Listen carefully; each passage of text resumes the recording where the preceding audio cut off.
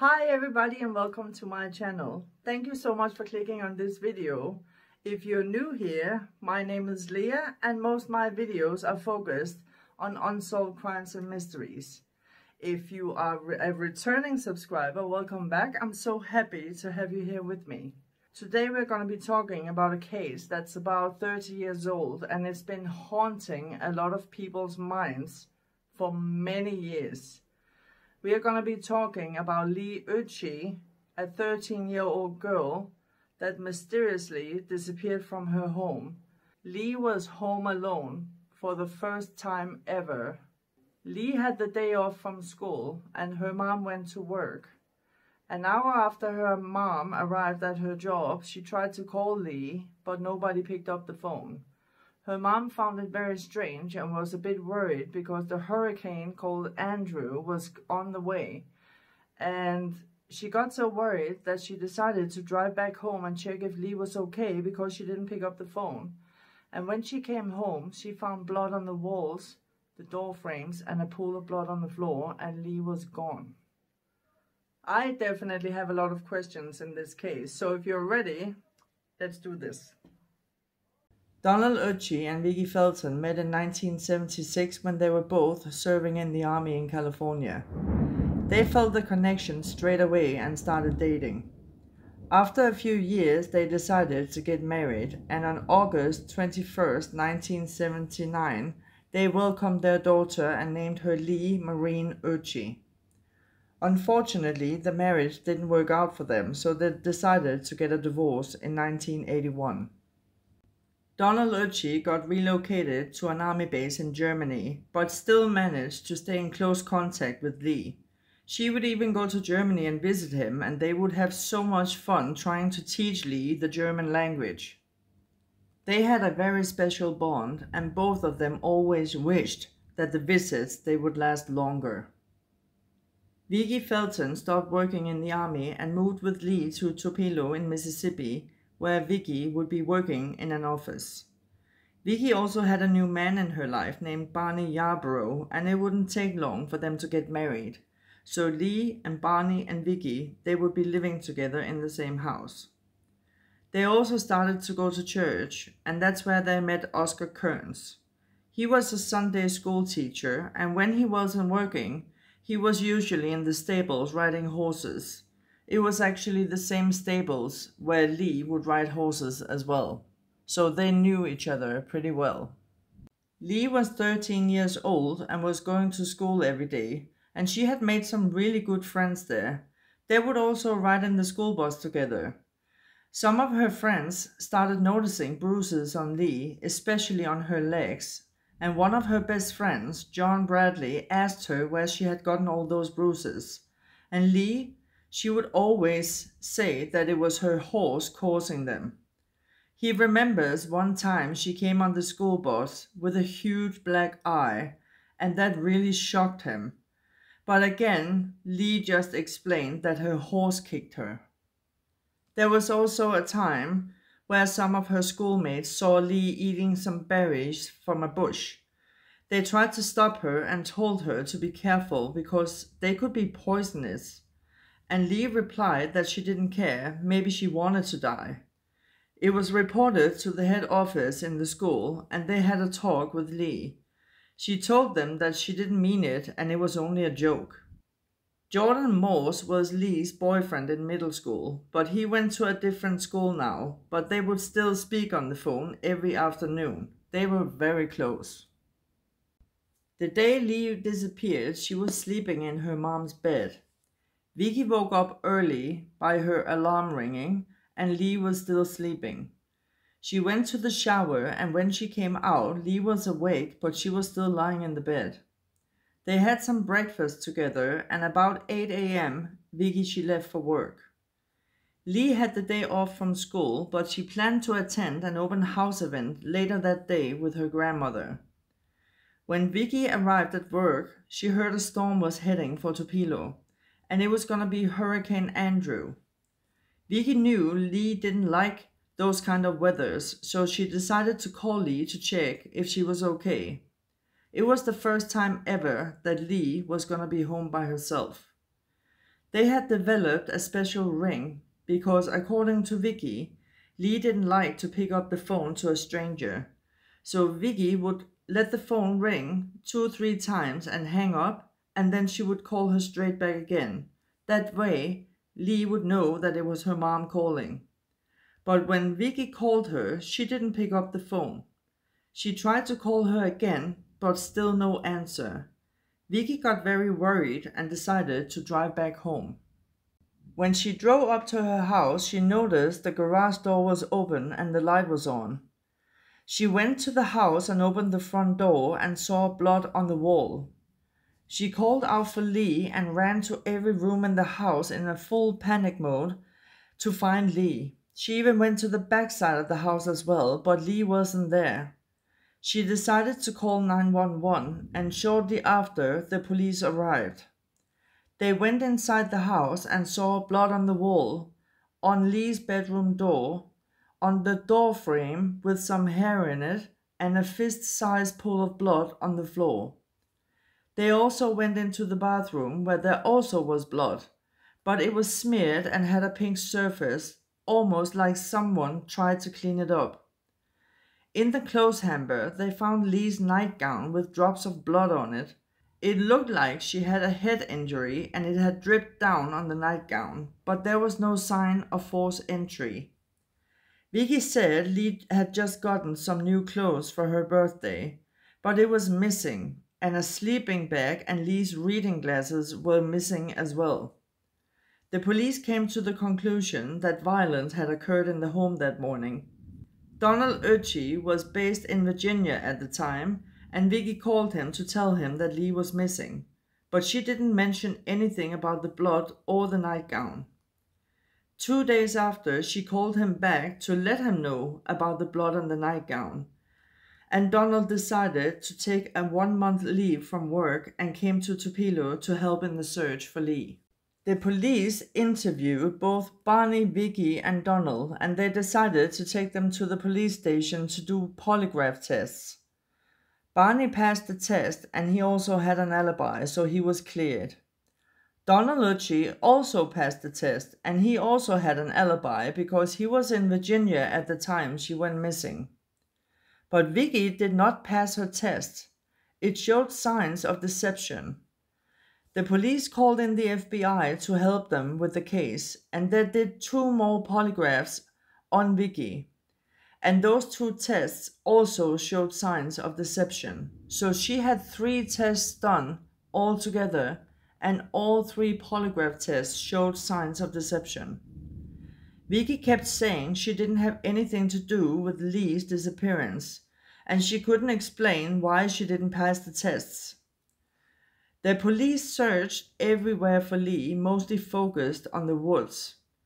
Donald would also help in the search, and some of the locals told him to look at Vickie, and he replied to them that he already was, because he wasn't sure if Vickie had hurt Leigh, because he knew that she had a very bad temper. Barney and Vickie, they decided to separate a few weeks before Leigh went missing. But Barney would still join the search, and he did everything he could to help find Leigh.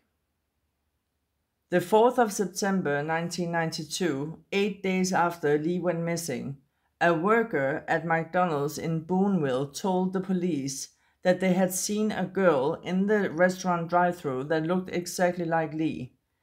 The police tracked down the girl, and unfortunately it turned out that it wasn't Leigh. 5 days later, September 9th, a package was delivered to Vickie's house, but it was addressed to Barney.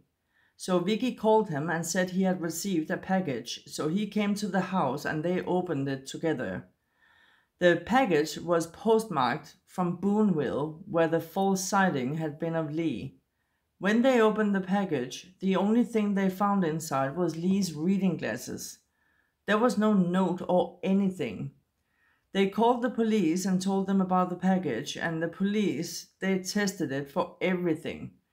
And it turned out that the stamps on the packet, they were put on with water instead of saliva.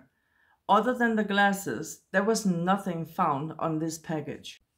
Only 9 months after Leigh disappeared, Oscar Kearns, the Sunday school teacher, kidnapped a 9th grade girl he had met through a Tupelo church, raping her in Memphis, Tennessee. He went to her house and told her he was going to drive her to school. This girl knew him from church, so she trusted him and didn't have a problem with that. He drove her to a very remote area where he raped her, and then after he drove her to school. The girl reported the incident to the police, and Oscar, he pled guilty and got 8 years in prison. But Oscar Kearns, he only served half his time, so he was out again after 4 years. Oscar Kearns was convicted again in 1999 for kidnapping a married couple and raping the wife. So Oscar, he went back to prison where he would serve 2 decades. He was then released again in 2019, and in 2021 he passed away. Vickie has told the police several times that she is 100% sure that Oscar Kearns, he had something to do with her daughter's disappearance. The police wanted to interview Oscar Kearns about Leigh's disappearance, but he refused to talk to them. He did agree to do a polygraph test if his lawyer said that was okay, but his lawyer said no, and unfortunately, Oscar Kearns passed away and he never said anything or gave any information about Leigh Occhi. Barney and Vickie ended up getting their divorce, and Vickie left her house in Tupelo. Donald had to go back to work in the army. Leigh has never been found, and until this day it still remains a big mystery. What happened to Leigh Occhi? So let's go over some questions that I have in this case, because there's some things that just doesn't make sense to me at all. And I've been looking everywhere online to find the answers and can't find them. So I hope you can help me sort this out, because it's driving me nuts and it doesn't make sense. So first of all, the police said they found her nightgown in the hamper, and the nightgown had drips of blood on it, like she's been dripping from a wound. And they said on the floor was a pretty big pool of blood. There was blood on the doorframe to her room with hair in it, and there was blood on the wall as well. That indicates a pretty big wound. So, if Leigh was wearing that nightgown, I remember those old-fashioned nightgowns for young girls. It's a nightgown that's pretty much up to here, and you can't get it off unless you pull it over your head. So if she has a pretty big head wound, there wouldn't be drips of blood on the nightgown. There would be smears. It's exactly the same when a woman that's wearing makeup, when she has a blouse on or a t-shirt or whatever, when she had that on and she takes it off, the edge of the t-shirt will probably have her makeup on it, because the neck is so tight, it can't help but touch the back of your head or your face. So if she's bleeding that much, there would be smears of blood on her nightgown, not just drops. So in my opinion, she wasn't wearing the nightgown when she got attacked. Another thing is, if there was a stranger in the house that attacked Leigh, how would he know where to find a sleeping bag? If you go into a stranger's house, where would you guess a sleeping bag would be? In the basement? In the attic? In the garage? Who knows? How would he know where to find a sleeping bag? And we're talking a timeline, like 1 hour, maybe 1.5 hours. And another question is, I know I have a lot of them, but I'm just thinking, and turning and twisting and turning everything. So that brings up a lot of questions. Vickie, she said it was the first time that Leigh was home by herself. But at the same time, she said they had developed a special ring on the phone because Leigh didn't like to talk to strangers. So Vickie would call first and let the phone ring, I think it was 2 or 3 times, and then she would hang up the phone. And then she would call straight back, because that way Leigh would know it was her mother. So if Leigh doesn't like strangers, what makes them think that she would open the door to a stranger? And how can they develop a special ring?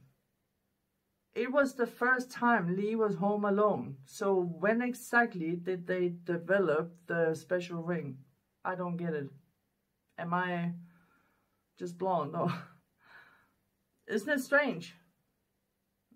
And another thing that also struck me is that Leigh was talking to her boyfriend Jordan Morse every afternoon on the phone. So did they have a special ring as well? Or was the special ring only when her mother called her? When Vickie called Leigh's father to tell him that Leigh was missing, she didn't tell him anything about any blood or anything else. She only said she was missing. Why? Maybe because Donald said in an interview that Vickie had a very, very bad temper. So she would know if she called him and told him that Leigh was missing and there was blood everywhere, he would automatically think, you did it. Maybe that's why she didn't say anything. It took her 2 days to tell him about the blood and the evidence in the house. That's not normal behavior. Donald actually came to Toledo to help search for Leigh. And some of the locals, they told him to look at Vickie. And he said to them, I already am. Wow, really? Why would you look at your child's mother like that? Unless she was a hardcore woman. She was a trained interrogator. She was a military woman, and she was not small. Maybe he's a domestic violence victim. Maybe she was maybe she was slapping him. I don't know, and I didn't see that anywhere. It's just brainstorming. We don't know. There must be a reason he says that she has a very bad temper. I can't help thinking, why would you look at your daughter's mom? Your own daughter's mom, your own ex-wife, and think, maybe you hurt her. That's a huge red flag for me. Very, very big red flag. Because if my daughter says she went missing and there was blood everywhere, I wouldn't even think about looking at her dad and say, I think it's you. No way. There's no way. But he doesn't even think twice. He just tells the locals, I already am looking at her. Wow. And another thing is, it was the first time Leigh was home by herself. How would anyone know that?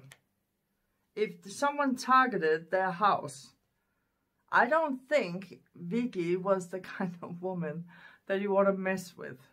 She's a trained interrogator. She was in the army. I definitely wouldn't want to mess with her. She looks like a pretty big woman. Oh my God. So someone would know that Leigh was home alone. The coincidence that the very first time she's home alone, she gets attacked and kidnapped. No, I'm not buying it. I did see online there was rumors about Barney abusing Leigh and hurting her, even locking her out of the house as a punishment. But I'm not going to go further into that because that's hearsay. There's absolutely no proof of it at all.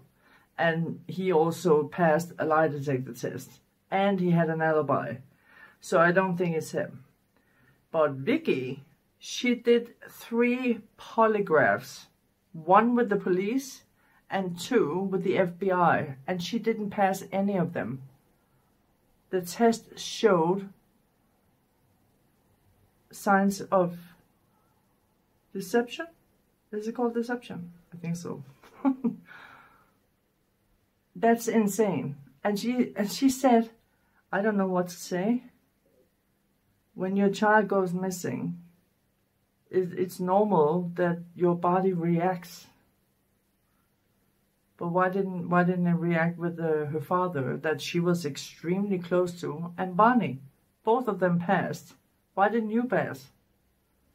And I don't understand why they let her off the hook that easy. That easy. There would have been lots of witnesses about her bruises, her black eye. She didn't pass a polygraph. I'm not saying Vickie did it, but there's definitely some things that doesn't make sense. And there are things I feel like should have been questioned more. Or is it just me? Leigh's reading glasses was sent from Boonville to their home address, and it was sent to Barney. And the police thinks these glasses were sent to the home address to throw them off the case. I'm not a professional and I'm not an investigator, but to me that's a completely different message. To me it's like you don't have to look for her anymore, because look what I have. She doesn't need her glasses anymore because because she passed away. I don't think it was to throw them off the case, but I do agree it's very, very, very extremely strange. There's no note. There's no ransom, though. There's no nothing. This case is very, very twisted, and I think the mom got off the hook way too easy. She has a huge temper. Her child has bruises all the time, even a huge black eye. And she do 3 polygraphs, and she shows signs of deception in all of them. Don't you think they should have pushed her a bit more? Just my opinion. I think she got away too easy. Why do you do a polygraph on someone and then just want to let you know you didn't pass? Let's do another one. And then they do another one. And again, signs of deception. You know what? Just in case, we're going to do a 3rd one. And they do a 3rd one. Signs of deception. Okay, well, thank you and have a nice day. She shows signs of deception in all 3 polygraphs. The other people who got tested, they passed. Why didn't she pass the test?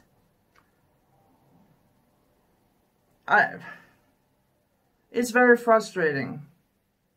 So let's say that Oscar did this. I could imagine that he could have done this. He's a pretty good suspect. 9 months after Leigh went missing, he actually kidnapped a 15-year-old girl. He came to her house pretending he was going to drive her to school. And she already knew him from church, so she wasn't worried. So she went with him, and he took her to a remote area where he raped her and then drove her to school, where she reported him to the police. Maybe he also came to Leigh's house after Vickie, she went to work, with the same excuse that he was going to drive her to school. And when Leigh told him she wasn't going to school that day, he was getting annoyed because in his mind, she was already halfway out the house. So maybe he attacked her right there and then. And maybe Leigh started screaming and fighting him. And he panicked. And just to keep her quiet, he bangs her head or something and kills her, maybe by accident. Leigh's classmate, who was super close to Leigh, John Bradley. I saw an interview with him, and he remembers Leigh like it was yesterday. And they would always drive the school bus together and look after each other. They were talking all the time.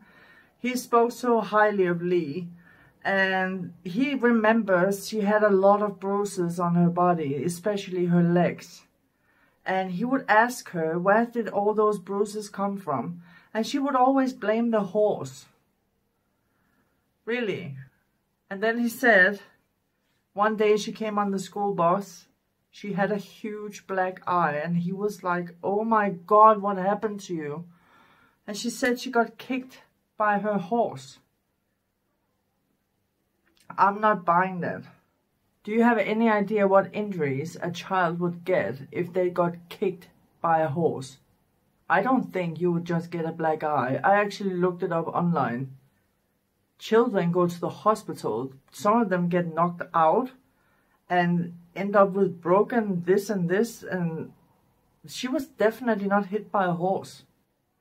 And looking back, he's not buying it either. He actually said he was so worried about her and what was going on at home. And he said, if I had known back then what I know now, I would have called the police myself.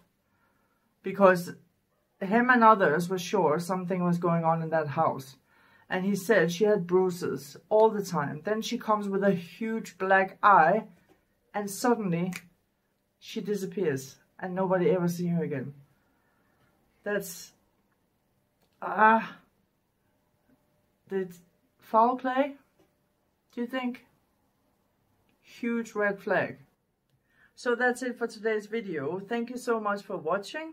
I really hope you can answer some of my questions in the comment section down below. And please don't forget to hit that subscribe button. Just boop, boop, boop, boop, boop, and then you subscribe. And to the people who already hit the subscribe button, thank you, thank you, thank you. I really appreciate your support. So until the next one, take care and stay safe. Bye.